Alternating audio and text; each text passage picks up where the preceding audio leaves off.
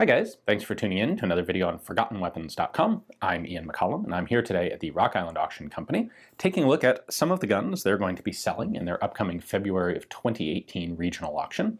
And today we're taking a look at a really nice example of a kind of unknown but really cool Mauser rifle.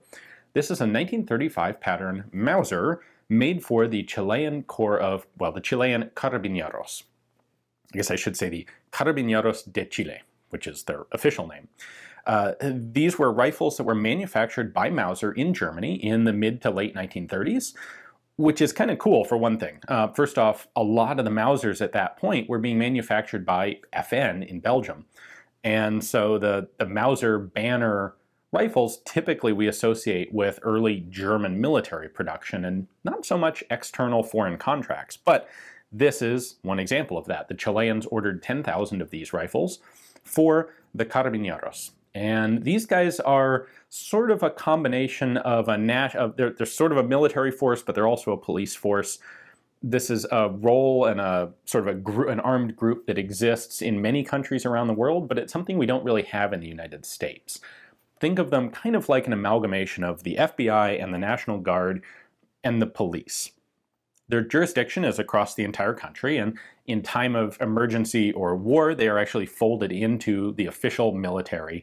They're administered by the military, but they do a lot of police sort of work as well. So an interesting amalgamation sort of unit, similar to like the gendarmerie units you'll find in France and elsewhere in Europe.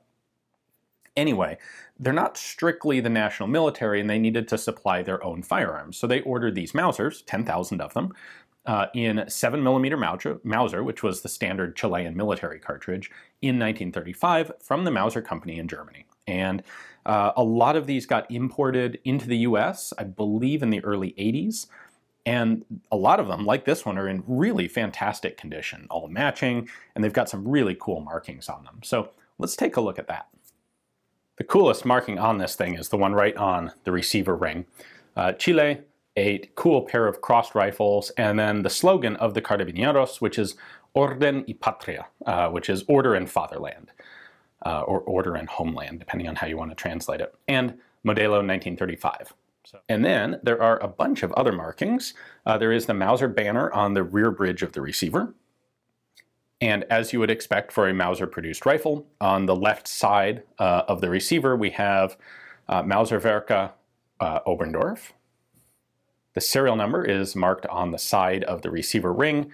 And you'll note this is a little bit different than a typical military serial number. So this says Serie C.ch, and that's Carabinieros de Chile, number, in this case, 567. This particular rifle is all matched, including the safety flag, the rear cap there, the bolt handle, either 567 or just 67. Being German production, of course, they put serial numbers all over the place, so the nose cap has one. And even the cleaning rod has a C.ch 567, so it's even a matching cleaning rod. Why they would need to serialize the cleaning rod, that's just like German obsessive compulsiveness right there, I think. The magazine housing assembly right there is serialized. The floor plate is serialized. I could go on and on. And just in case that isn't enough cool stuff on the rifle, they also stamped this really ornate and well-preserved Chilean crest in the receiver, the model number. I have not been able to determine exactly what this CAIE stands for, but it was basically an acceptance mark for the rifles. So you'll find those on all of these as well. Now in general, this is simply a Mauser bolt-action rifle, the one that happens to have some specific interesting markings and that was provided to a specific interesting customer. However, there is one unique feature to these Carabinieros rifles that I will point out, and that is the sling attachments here. So the sling is mounted to the side of the rifle. That name Carabinieros kind of implies horseback.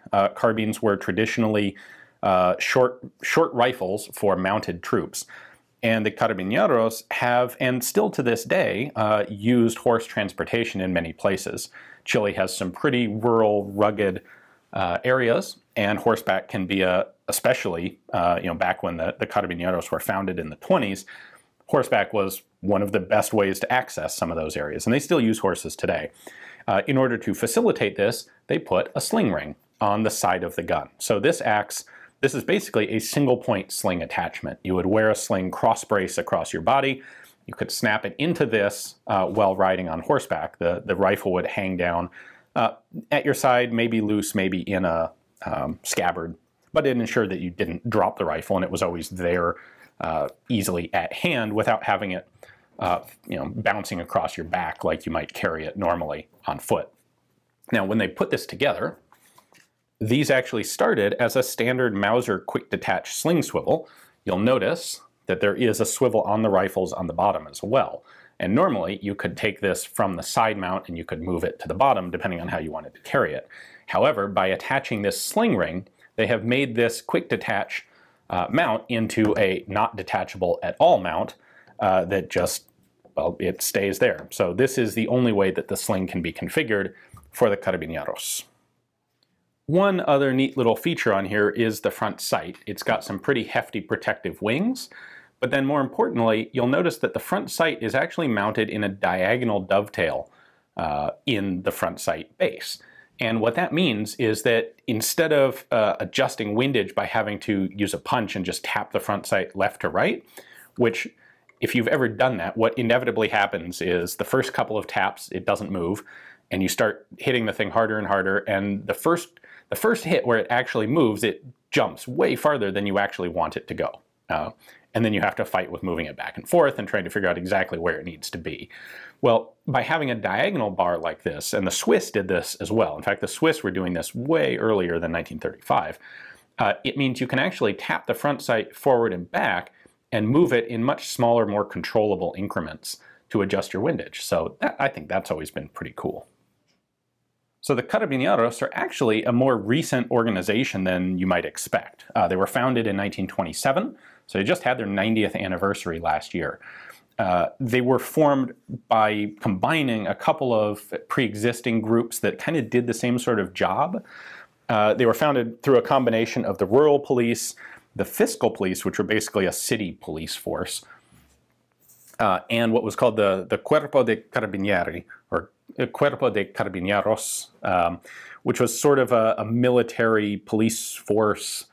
You put all these guys together to get a single overarching organization under the military authority to basically do the job of all three. So it wasn't that long after they were formed that they went ahead and put in this order with Mauser for 10,000 of these 7mm carbines. These are actually, at least some of them, still in use today. Not necessarily as like main service rifles, but they are still used for training and for parade and drill.